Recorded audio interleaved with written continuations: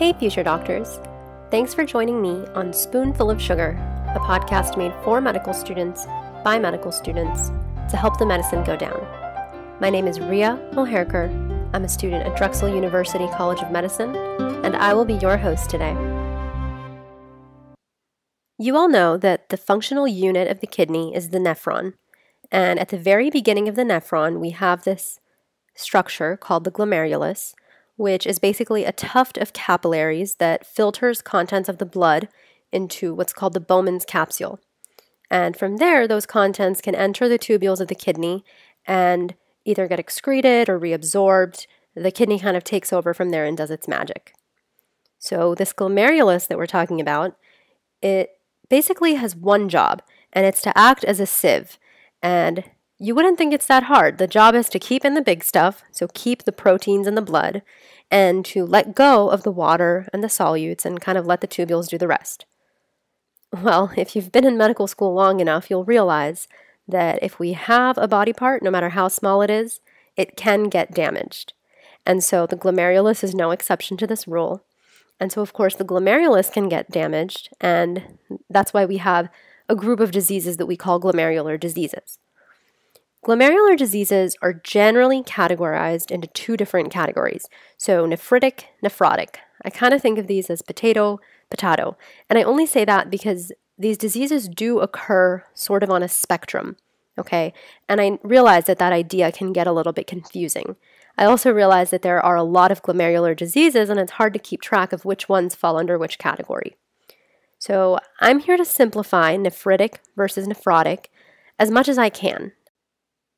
Basically, what I want you to take away from this episode is that nephritic and nephrotic syndromes are defined by specific findings and specific pathogenesis, which we will discuss, okay? And I want you to understand that in real life, nephritic and nephrotic syndromes do occur on a spectrum, and they can often coexist.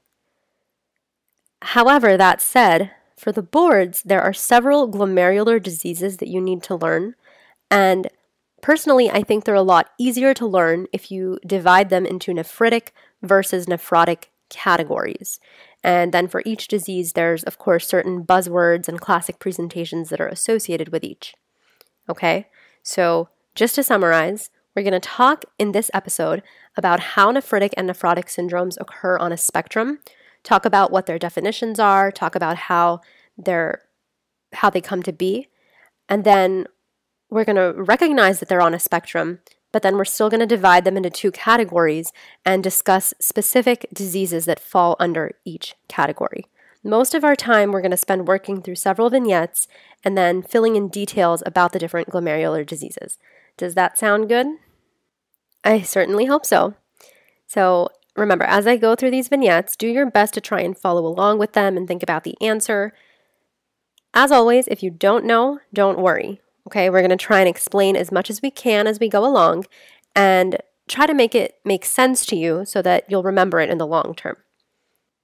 Before we get into any actual cases, I'd like to break down nephritic versus nephrotic syndrome a little bit.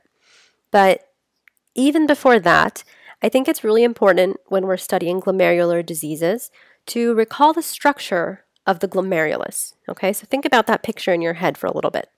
I'll try to paint that verbally. So remember, in the glomerulus, the afferent arteriole enters, and then we have this kind of convoluted tuft of capillaries surrounded by the Bowman's capsule, and that's where all the filtration happens. And from there, an efferent arteriole is going to leave, okay? Now, within that tuft of capillaries, immediately beyond a fenestrated endothelium, we have this glomerular basement membrane. Okay, and do you remember what's beyond the basement membrane even? So these are the little podocytes, okay? These are, remember, the negatively charged podocytes, and they use that charge to actually act as a barrier as well and keep other negatively charged things, like proteins, for instance, from going through.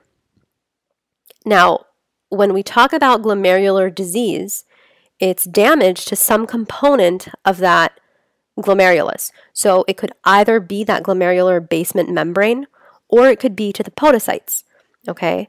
And where the damage is, it determines what is going to pass through that shouldn't. So blood versus proteins. So now with that prologue in mind, I'm now going to ask you guys, what is nephritic syndrome? Nephritic syndrome occurs after usually damage to the glomerular basement membrane, and mainly it causes leakage of red blood cells leading to hematuria. If you associate nephritic syndrome with hematuria, I think you're in a great place because that's really the main finding. And the reason we get that hematuria is because the basement membrane is not able to retain the blood cells because it's damaged. Of course, this does beg the question, do we see any proteinuria in nephritic syndrome? And the answer is yes. You would expect that if the glomerular basement membrane is damaged, then a little bit of protein is going to leak through as well. Remember, mainly the podocytes are really great at keeping the proteins in because they have that negative charge, but a few proteins can still leak through the glomerular basement membrane as well. And so the proteinuria that we see in nephritic syndrome is generally considered to be in what's called the subnephrotic range, because nephrotic syndrome is defined as a certain amount of proteinuria. So what is that subnephrotic range? What's kind of the cutoff? It's 3.5 grams per day. So if less than 3.5 grams of protein are leaking in the urine per day, then that's subnephrotic proteinuria, and that's what we would expect to see in nephritic syndrome. Now, can we get additional damage to the glomerular basement membrane, so much so that even more protein passes?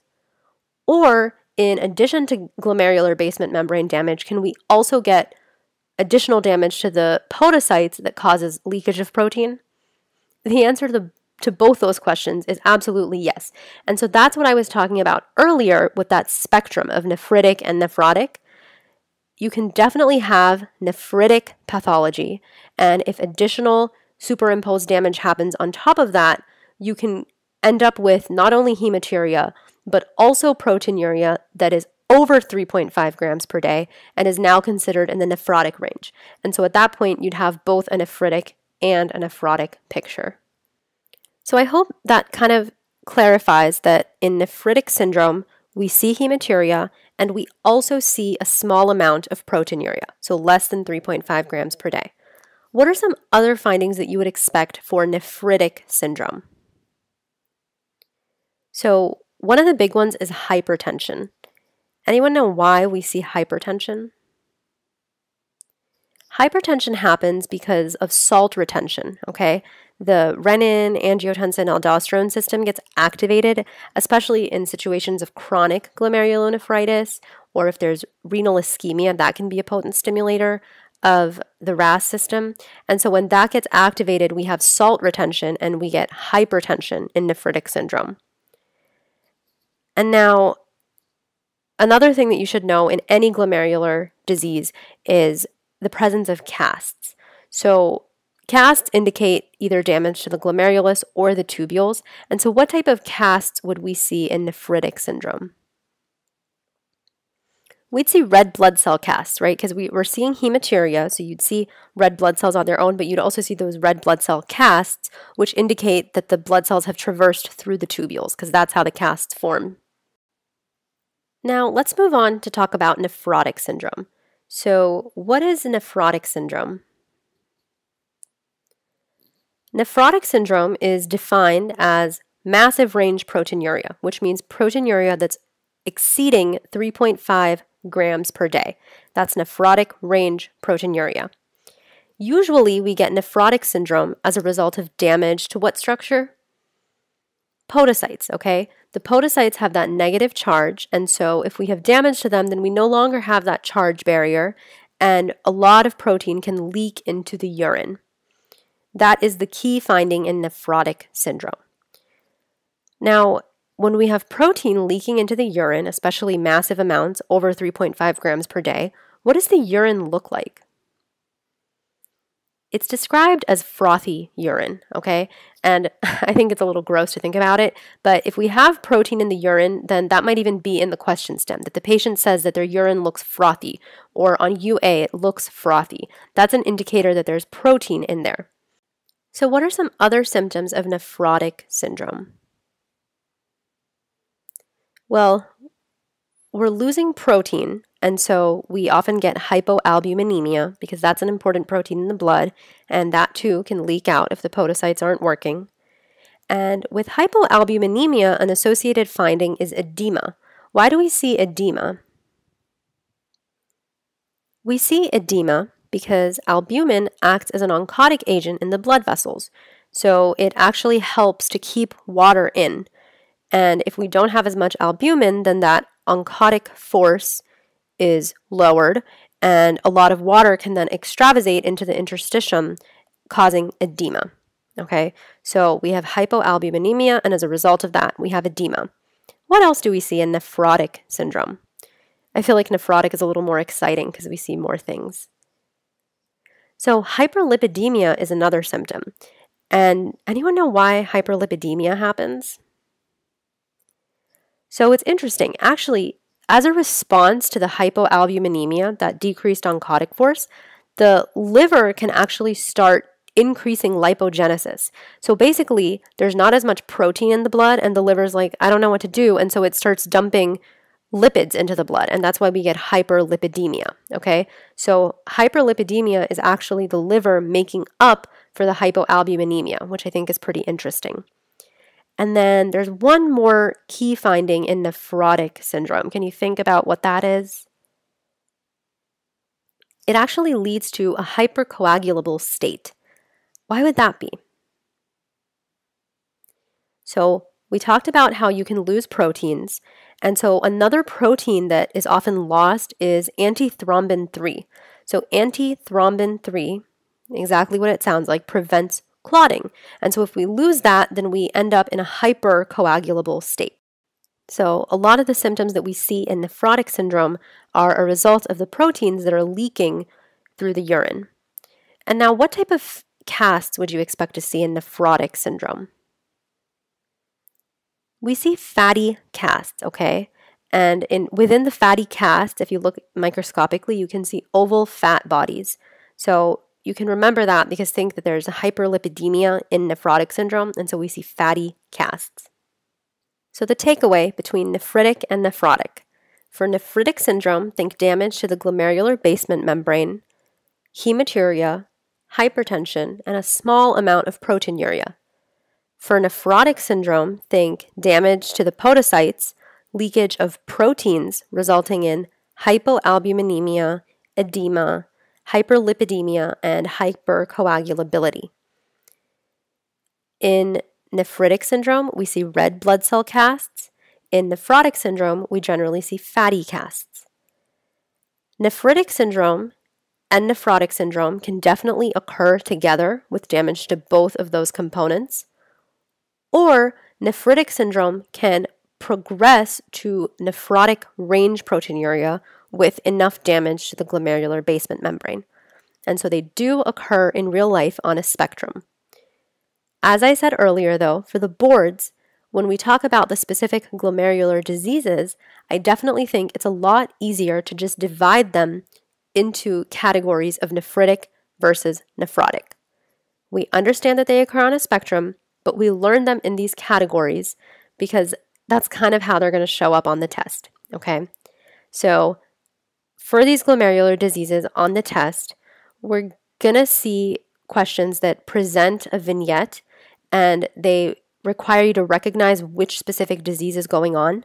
And usually you have to know something else about that disease to be able to answer the question. So you see a vignette, know what disease is going on, and then it's going to be a second or third order question about that disease. I'm going to work through these diseases one at a time and try and present a vignette similar to what's asked on the boards, and then we'll get into more specifics about each disease and try and understand why things are going on in that disease so that you can hopefully remember them more easily. Let's start with the nephritic diseases. So I've seen different mnemonics for these groups of diseases to try and remember all the diseases that fall under the nephritic category.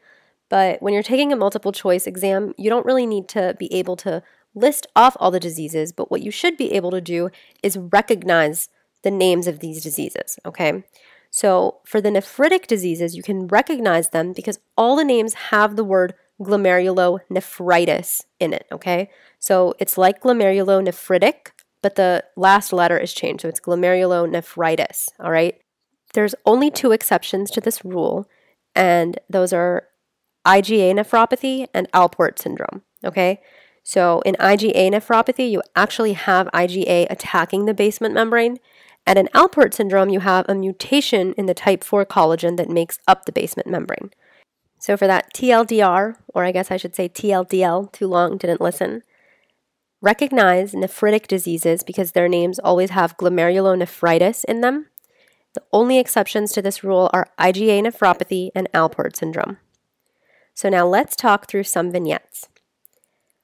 Our first vignette is about a 7-year-old boy with 2 days of periorbital edema, cola-colored urine, and hypertension. He has no significant medical history except for remote history of ear infections, and he was treated for pharyngitis about 2 weeks ago. His labs show hematuria, proteinuria, and decreased C3. His diagnosis? So this young boy has post-streptococcal glomerulonephritis, okay? How do we know that it's post-streptococcal glomerulonephritis? We got that key piece of history, which was that he was treated for pharyngitis about 2 weeks ago. It was likely streptococcal pharyngitis from group A streptococcal species. What if I described a skin infection with honey-colored crusting in his history rather than that pharyngitis? So that's impetigo, okay? It's also caused by group A strep, and it can also lead to post-streptococcal glomerulonephritis. So remember that PSGN, or post-streptococcal glomerulonephritis, can happen either after strep pharyngitis or after impetigo. Now, how did you know that he has a nephritic condition? His symptoms were pretty important. So he had cola-colored urine, which is indicative of hematuria. He had hypertension as well. And remember, they're not going to say that he has hypertension. They're probably going to give you the actual blood pressure with his vitals. So make sure you pay attention to that. And then he also has edema. Why does he have the edema again? Remember, you also lose protein in nephritic syndromes, and even though it's slight, especially around the orbit where the skin is very thin, I think it's more obvious there. And so periorbital edema is pretty classic for PSGN. Now, what causes PSGN? So yeah, we said infection with group A strep species, and that actually triggers an immune reaction. So these patients, you can actually test them for certain antibodies like anti-DNase B. The antibodies that are generated immunologically during this strep infection can actually form subepithelial immune complexes and deposit in the glomerular basement membrane. Those deposits of antibodies actually end up consuming complement, and so you get decreased C3 as well. Now, what type of hypersensitivity would this be if you have immune complexes depositing in the basement membrane? It's a type 3 hypersensitivity. Something else you should know about glomerular diseases is what findings you would see on different types of imaging. So light microscopy is one. What would you see on light microscopy? You generally see hypercellular glomeruli. So they might show you a picture of this. And basically, hypercellular means there's a lot of cells, and it looks like the glomerulus is very crowded. And so that's a clue that this is PSGN.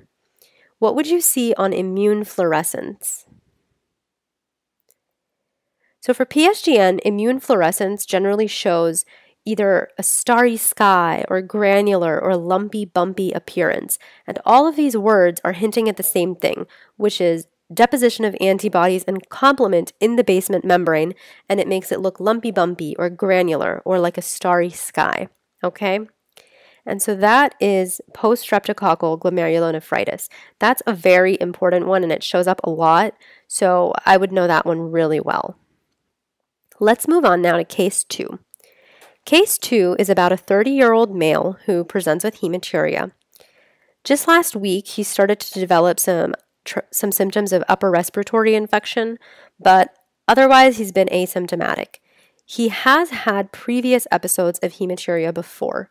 What is his diagnosis? So this gentleman, with the recent history of a URI and previous history of similar episodes of hematuria, probably has IgA nephropathy, also known as Berger disease. So in IgA nephropathy, we get IgA immune complexes that deposit in the mesangium, okay? And it's very classic for it to present as hematuria following some kind of infection, either an upper respiratory or a GI infection. Why would upper respiratory and GI infections specifically lead to this disease with the hematuria? So it's IgA nephropathy, right? And IgA it's usually secretory IgA, so it's found on mucous membranes that are in the respiratory system or in the GI system. And so those are the types of infections that increase this IgA and cause IgA nephropathy. Which vasculitis is associated with IgA deposition? Henoch-Schönlein purpura. If you remember that, awesome. So remember, Henoch-Schönlein purpura is a vasculitis that's associated with abdominal pain, the palpable purpura, and also the arthralgias, and it can also have renal involvement. So Berger disease, or IgA nephropathy, is the renal version of the Henoch-Schönlein purpura. Same pathogenesis, those IgA antibodies. Now on to our third case of nephritic syndrome. So think about a 24-year-old male with glomerulonephritis, and his history is positive for lens dislocation as well as deafness. What's his diagnosis? Alport syndrome. What's Alport syndrome? I said this earlier. So remember, Alport syndrome is a genetic disease, and it's caused by a mutation in type 4 collagen, and that causes thinning and splitting of that glomerular basement membrane. So it affects basement membranes not just in the kidney, but also in the lens and in the cochlea. And so that's why he has lens dislocation and sensory neural deafness. The mnemonic for Alport syndrome is can't pee, can't see, can't hear a B. Okay, so it affects the kidney, the eyes, and the ears. What's the inheritance pattern for Alport syndrome? It's X-linked recessive, which means generally you're going to see it in males. And then how does it appear on electron microscopy? It's called a basket weave appearance. Basket weave is kind of a buzzword that you need to know. The reason we see that is because there's irregular thinning and thickening of the glomerular basement membrane as a result of that mutation in the collagen. So the collagen is irregular, the basement membrane becomes irregular, and then it looks like a basket weave. The presentation of Alport syndrome, can't pee, can't see, can't hear a B, that's pretty classic, and so that's probably going to get you to the answer, but sometimes these little buzzwords help, so also remember basket weave. Now, our next case is a 42-year-old woman with a history of lupus, and she has a creatinine of 3.8, GFR of 30. Her electron microscopy shows wire looping capillaries. What is her diagnosis? So she has diffuse proliferative glomerulonephritis, or DPGN, okay? Now, lupus can be associated with a lot of different types of glomerular disease. However, DPGN is the most commonly seen, and unfortunately, it's also the most serious type of glomerular disease. It often causes death in patients with lupus. So, the wire looping capillaries on electron microscopy are seen because immune complexes accumulate in the capillary wall. So, these are subendothelial deposits. If you want to remember wire looping, think looping, lupus, wire looping, wire lupus, and so they're seen in DPGN, which is the most common glomerular disease in patients with lupus. All right, so we are cruising through these cases. Our next one is a 28-year-old male with a history of opioid abuse who presents with hematuria. On exam, he's hypertensive with peripheral edema, and he has scleral icterus. What's the most likely cause of his hematuria? So this might be pretty tricky. What I'm going for here is membranoproliferative glomerular nephritis.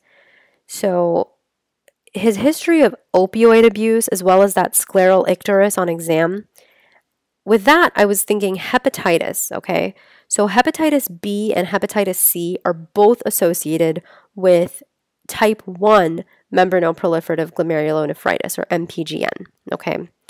The pathognomonic finding on light microscopy of type 1 MPGN is, do you know? It's what's called a tram track appearance. It happens because we have splitting of the basement membrane due to subendothelial immune complexes. So the basement membrane sort of splits and it looks like a tram track appearance. And type 1 MPGN is associated with hepatitis infection. So notice that my vignette didn't give you that, but it gave you clues that he might have hepatitis, like injection drug use with the opioids, as well as scleral icterus, indicating that he had some kind of liver pathology. Now, I said type 1 MPGN, so there must be a type 2, and there is. Do you know what causes type 2 MPGN?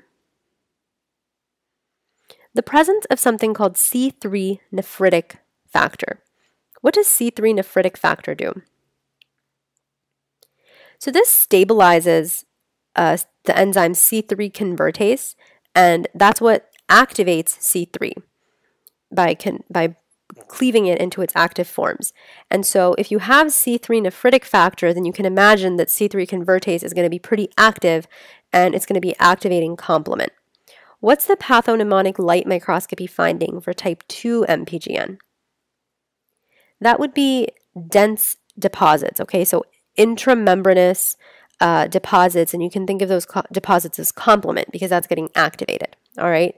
So just in summary, membranoproliferative glomerulonephritis is divided into two different types, and type 1 is associated with Hep B, Hep C infection, and it has that tram track appearance.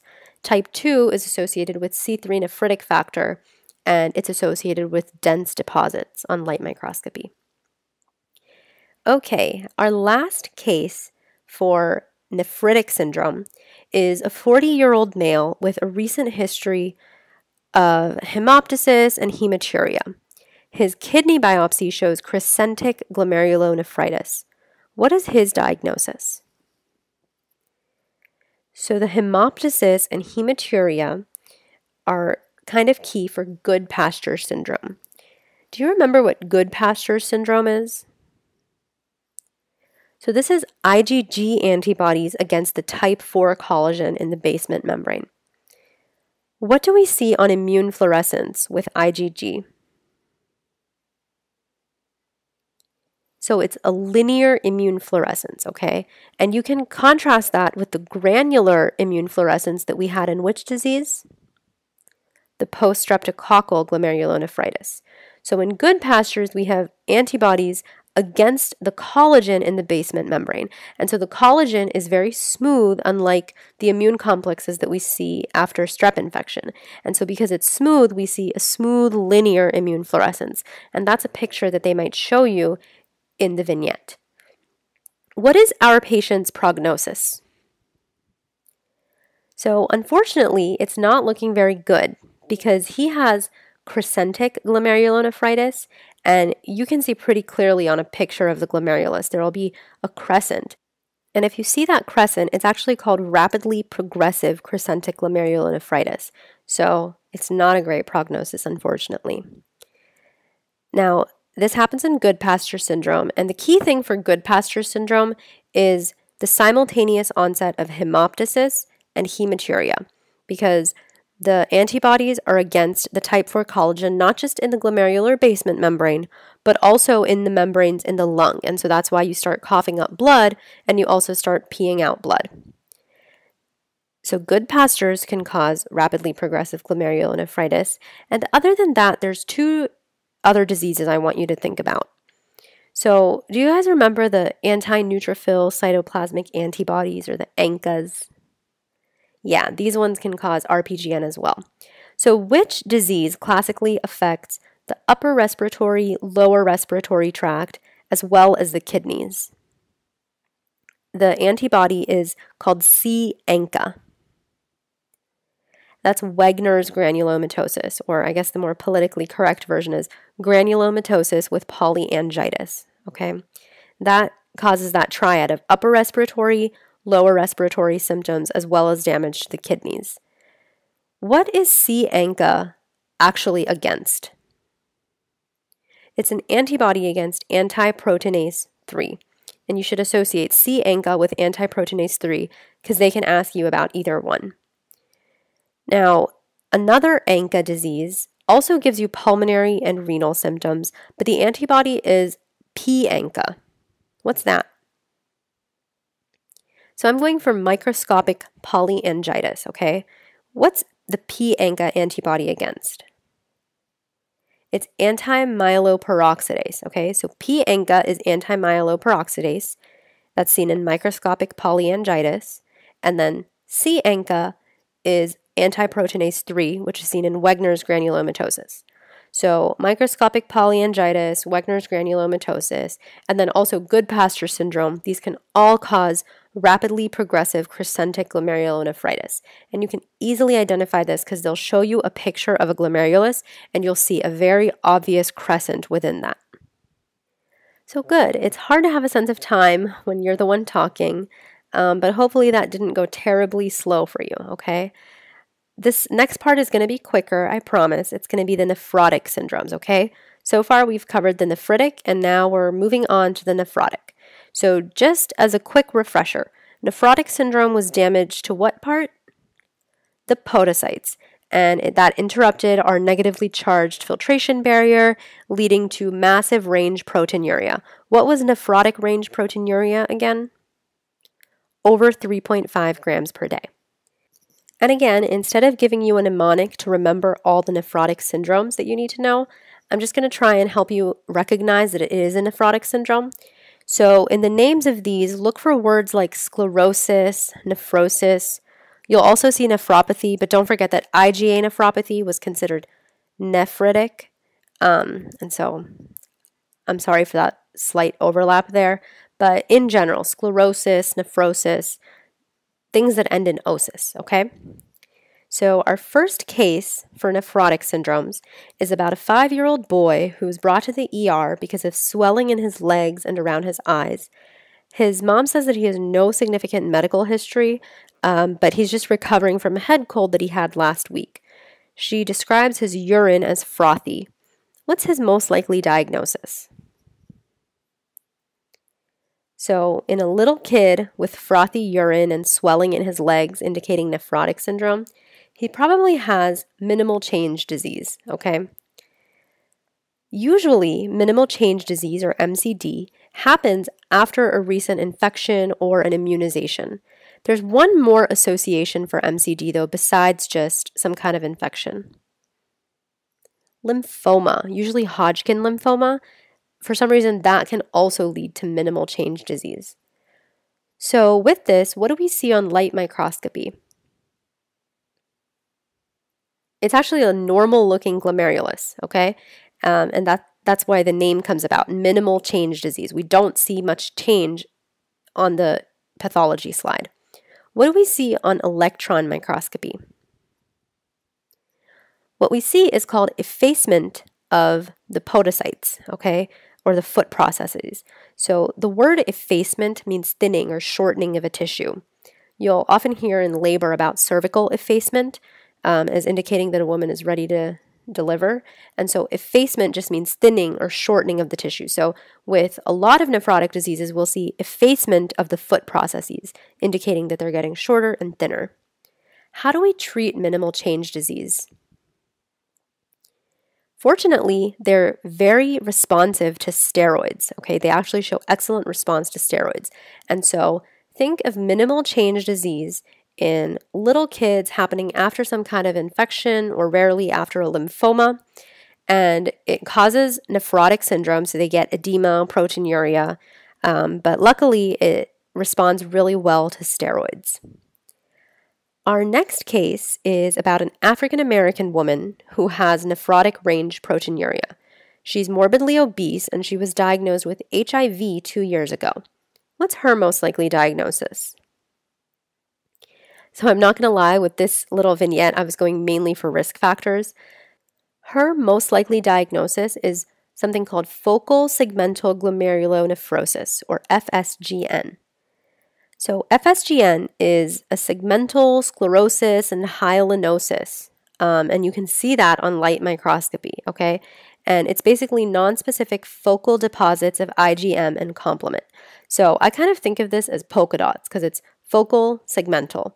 It's not everywhere and it only happens in small areas. What are the major associations with this? Or risk factors, I guess. So FSGN is the most common type of nephrotic syndrome in African Americans as well as Hispanics. And risk factors are obesity, HIV, which our patient has. Others include heroin abuse as well as sickle cell disease. And then, how do you treat these? So you can try steroids. Unfortunately, these have kind of an inconsistent response to steroids. So sometimes it'll work, sometimes it won't.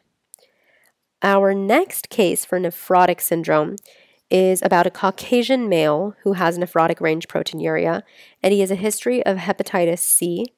His light microscopy shows diffuse thickening of the glomerular basement membrane, and electron microscopy shows spike and dome subepithelial deposits. What's his diagnosis? I gave you some risk factors, but then I also gave you some important path findings. So this patient has membranous nephropathy, okay? The name for this one definitely helps because it's diffuse thickening of the membranes, which is what we saw on light microscopy, right? And then on electron microscopy, we saw spike and dome appearance. So where does that come from? The spike and dome appearance refers to how the GBM spikes between deposits of immune complexes, okay? So you have immune complexes, and between those deposits, the GBM kind of looks like it's spiking. And so that's why we have the spike and dome appearance in membranous nephropathy. What were our risk factors for membranous nephropathy? So our patient was Caucasian, and this is the most common nephrotic syndrome in Caucasian adults. It can be seen in patients with lupus, as well as other autoimmune conditions.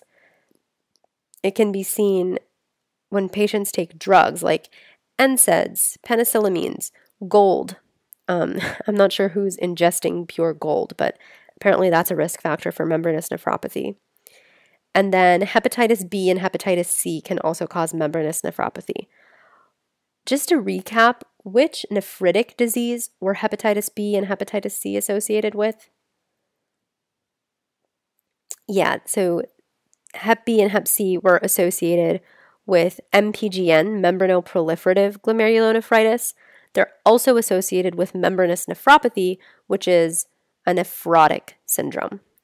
Now, how does membranous nephropathy respond to steroids, which is what we seem to have been using so far? Unfortunately, it's a poor response, okay? So patients with membranous nephropathy don't actually respond that well to steroids. Now, our last case, it's not even a case, okay? This last one's going to be pretty easy. So in diabetes, you can get nephrotic disease. So diabetic glomerulonephropathy.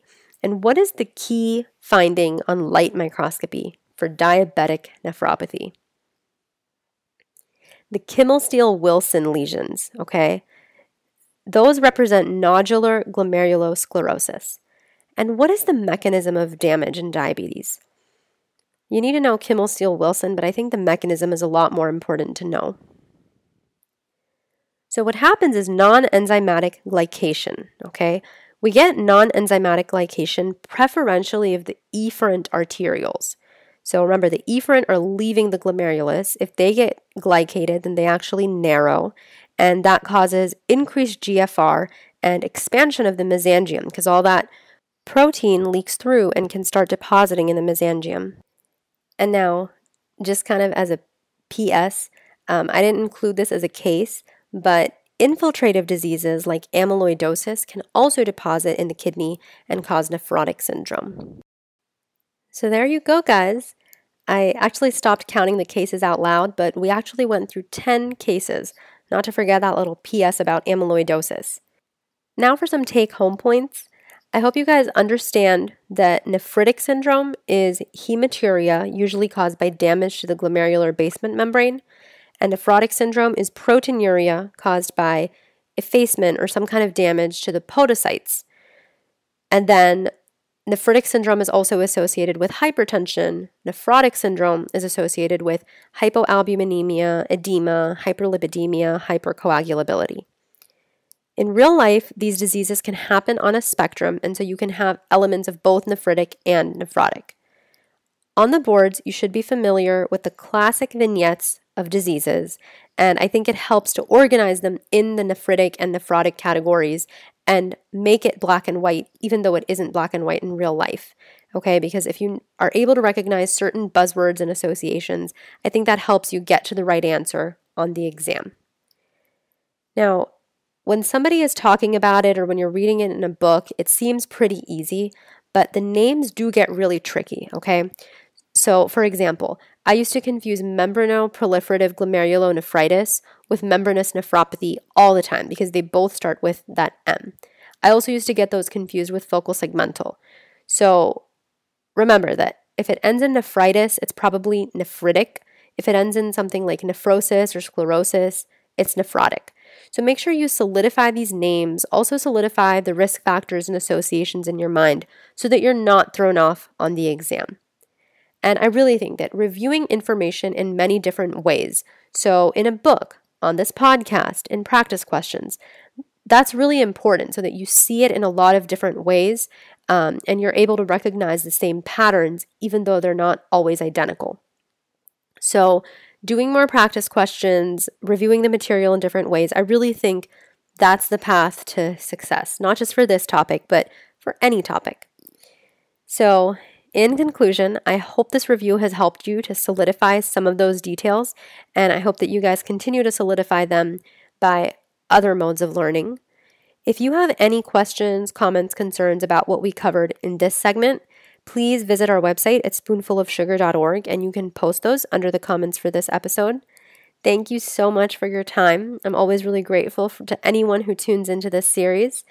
And then my last little plug, if you have any topic that makes you go, SOS, I need help, feel free to contact us, okay? And you can actually include specific aspects that you want us to go over. And at Spoonful of Sugar, we will definitely try our best to oblige because we'll do anything to help the medicine go down.